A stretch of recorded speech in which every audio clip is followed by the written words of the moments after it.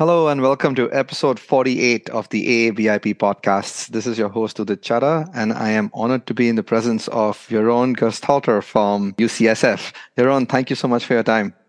Oh, thank you very much, Udit. The honor is all mine. And with Yaron today, we're going to be talking about large versus small bore chest tubes. And I would clarify that any opinions expressed on this podcast by Yaron or me are strictly ours and not necessarily those endorsed by the AABIP. So, Yaron, before we get started, do you have any relevant conflicts of interest that you would like to disclose? None relevant to this topic. Perfect. Okay, so let's get started with large versus small bore chest tubes. So, Yaron, what do you define as a large bore chest tube? So I know that there's a lot of back and forth in the literature about how to define by the French gauge or French or caliber of the catheter as to what's large and what's small bore catheter. But for me, it just really depends on what you're trying to achieve and getting away with the smallest size as possible. I don't have a strict cutoff. I tend to think of sort of 14 French as being the largest small bore that I would use, but I don't know that 16 French versus 14 French really is a significant or clinically significant difference. Anything that has to be surgically placed that's going to be more uncomfortable for the patient, I start to think of more as a large bore chest tube. So, in your bronchoscopy suite or procedure suite, what French do you go up to with your chest tube collection? Do you have a 40 French?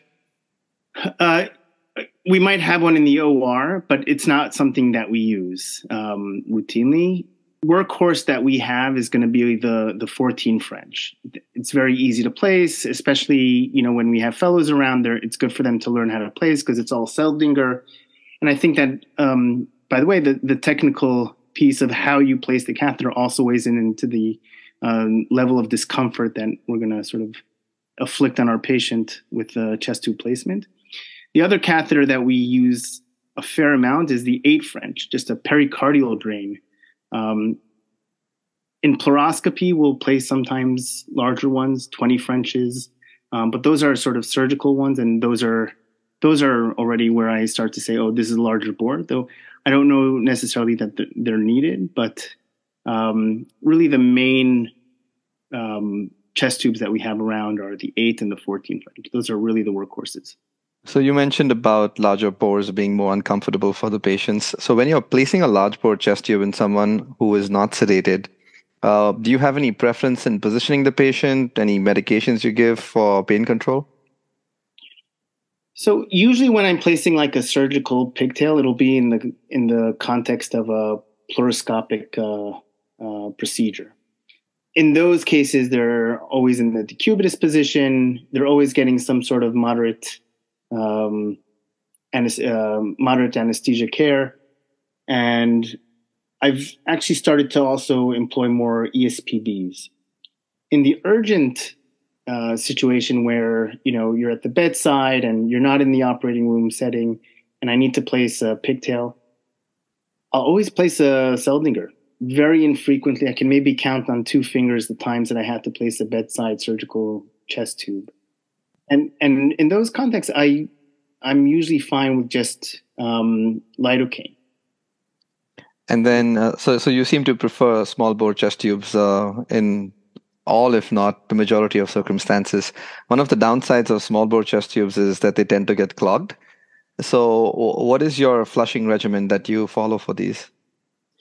Yeah, so that's an excellent point, and it sort of rings true now. We actually have a patient in the hospital who has an 8 French for a pneumothorax, which was doing really, really well when it was not kinked. And one of the issues was really sort of kinking, and the patient would re-expand their pneumothorax every time, the chest tube went sort of watched.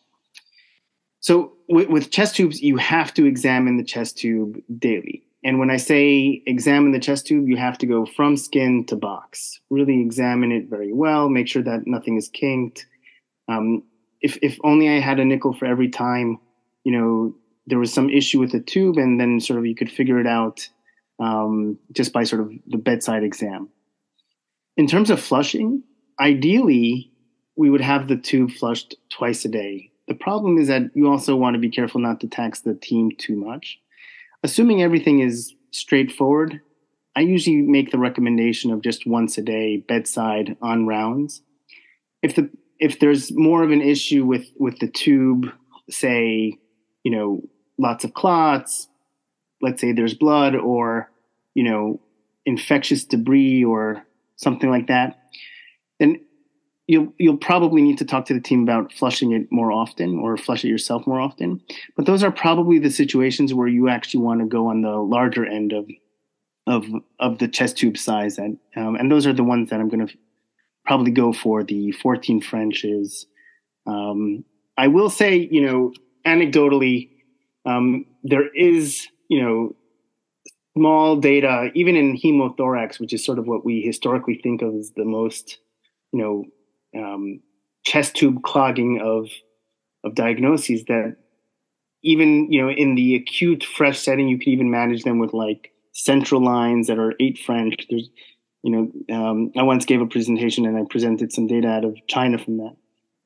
Not to say that we should be managing hemothoraces with 8 French, but I think it does suggest that if you take good care of the chest tube, the size of the tube doesn't necessarily confer sort of the clinical benefit. So at least one theoretical benefit of large bore tubes is that they are less prone to clogging. Yeah. Because of their size. And based on what you're saying, it really begs the question that is there any indication left for large bore chest tubes? And let's sort of look at this on a scenario basis. So you did mention hemothorax. So if you see a patient with a hemothorax, either in the emergency room or post-procedure complication, you are placing a small bore chest tube? I'll probably place like a 14 French, because I also think that it's a little easier to get done sooner, and you can always sort of increase it if it's not working in the acute setting. And this is actually something I've encountered where, I've spoken to the thoracic surgeon and we're like, what do we do now? And sort of in a pinch, the 14 French sort of was helpful. I'll tell you where I do tend to place sort of the surgical tube more often is if I'm doing, for instance, pleurodesis in a patient who I suspect I might need to follow up with a blood patch. Those are ones that I'll probably also place a surgical chest tube aimed apically, because the blood patch might, clog up. And again, I'm not placing a 40 French. I'm probably going to place something like a 20 French. I'm trying to also minimize discomfort to the patient. And, even though 20 French isn't comfortable no matter what, I do think that there's also benefit to smaller tubes going into the gutters, because I think that they suction better. It's just harder sometimes unless you have like an angled surgical tube. I find that the smaller tubes are just easier to get into the gutters. And does that answer your question? Yeah, no, it does. It does. It's slightly different to what I do. I'm totally a believer in that, if it's blood and it's still fluid, the small bore tube will drain the blood. And if there is clot, it doesn't matter if you put a 50 French chest tube, it's not going to come out. Yeah. So I'm always game for the small bore tubes with hemothoraces. My concern is twofold. One is with the data is that, of course, we know there are 2 RCTs. Both of them have limitations. One did not meet enrollment.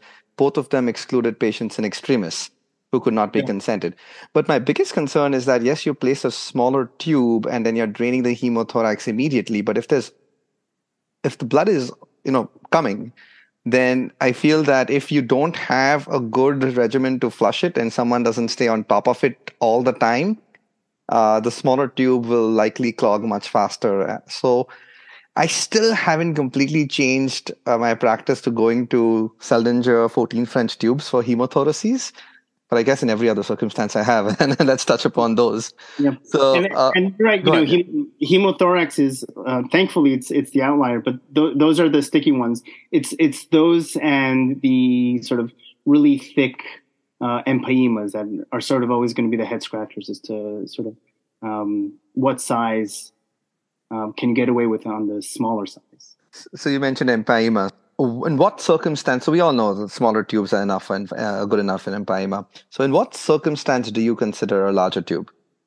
For empyema, I'll almost universally place like a 14 French. Is the honest truth. I think that if you can't really get out the sort of thick debris, and if you don't feel like you'll be able to get good source control with a smaller bore, and again, I'm calling 14 French here smaller bore.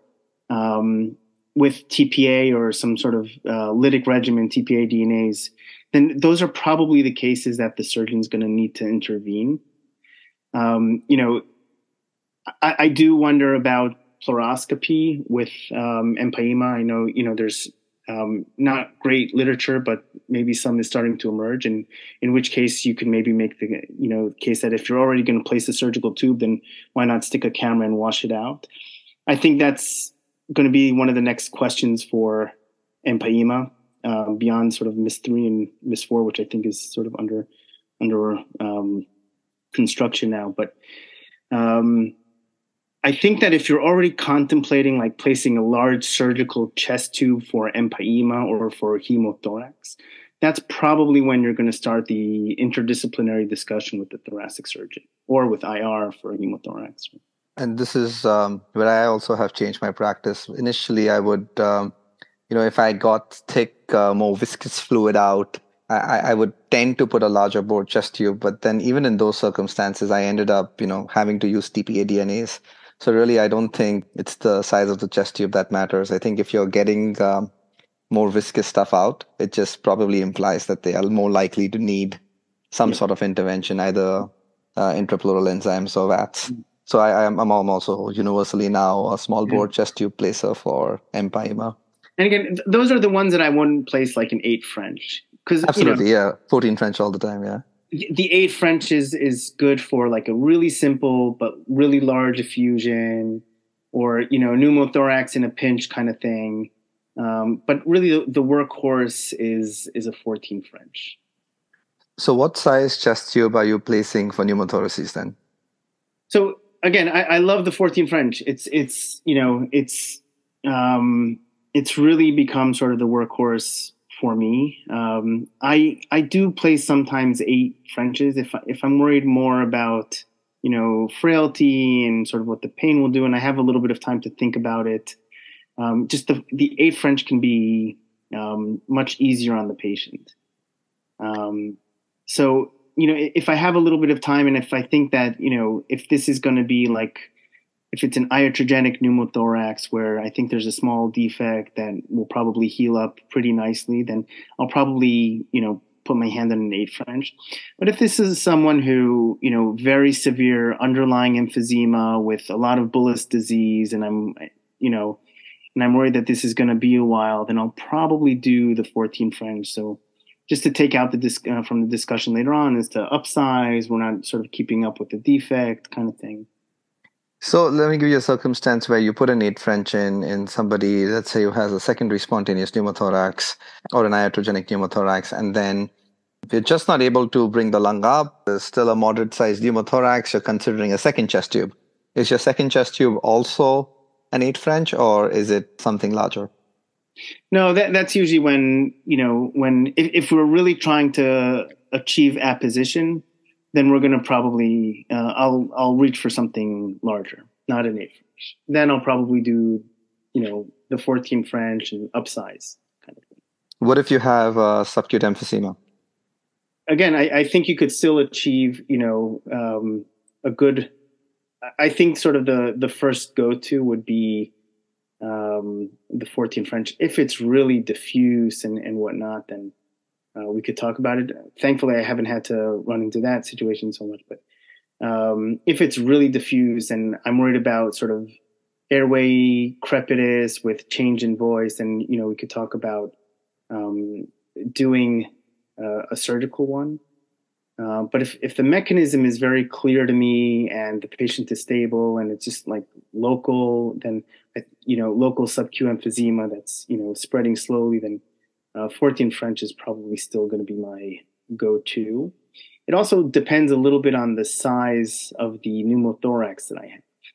So if I feel as if I don't have a good sort of space to throw in the dilator or pass the finder needle, then either I'll get my colleagues in IR to do it under a fluoroscopy or a CT scan, or that's when we'll talk about placing a second tube in the OR surgical, like a surgical chest tube with dissection. So in general, your practice is sort of, I guess, what's consistent with anyone who manages pleural disease now, where bigger is not better, right? So we're shifting to small bore chest tubes. So we have shifted for a long time now, and it's rare that we place large bore tubes. Yeah, yeah. And and I'm not saying that it's wrong to place a large bore chest tube. You just sort of want to consider what you'll have to deal with later on: more pain, more narcotics. Not walking around as much. I also don't know that it necessarily drains. Again, with fluid, I don't know that it necessarily drains any better. And I talk about this with the gutters. Um, you know, Nothing makes me happier with an effusion than having a well-positioned pigtail or Plerex or indwelling catheter in Mhm. the gutter, so that you can sort of get all of that gravity-dependent fluid out. Fortunately, I think like 90-95% of the things that we deal with, we can manage really well with the Seldinger-based pigtail. Just to digress a little bit, one thing that annoys all of us is a chest tube that migrates or comes out. Yeah. What do you do to stitch your tubes in? How do you stitch them in? So I leave a pretty nice Roman sandal. I just back and forth, back and forth, back and forth. Surgical tubes, I'll place a purse string with the Roman sandal, and I also just do a lot of tape. I used to place Foley catheters have these like this little tape that you can click in Foley to the leg. Yeah, there's something called as a stat lock or stat fix That's or not something. exactly Yeah, right. Thank you. yeah. Yeah, yeah, thank you. Yeah, I haven't used that in a while. Mainly because I haven't seen them around, kind of thing. But I should use those more because those are excellent. Those are really excellent. It also takes off tension. Mhm. But I don't do anything fancy. What I do is I tape up every connection very well, and I spend a lot of tape on sort of those connections. You'd think I'd have stocks in the company with how much tape I put on it because the worst thing that I'd hate for a call in the middle of the night. Hey, one of the connections came apart, kind of thing. Thank you so much, Yaron. This is a evidence-poor area, and your expert opinion will be greatly valued by our listeners in this topic. So thank you so much for your time. Thank you. This was a lot of fun. I appreciate it. Thanks, Yaron. Take care. Bye-bye. Bye bye.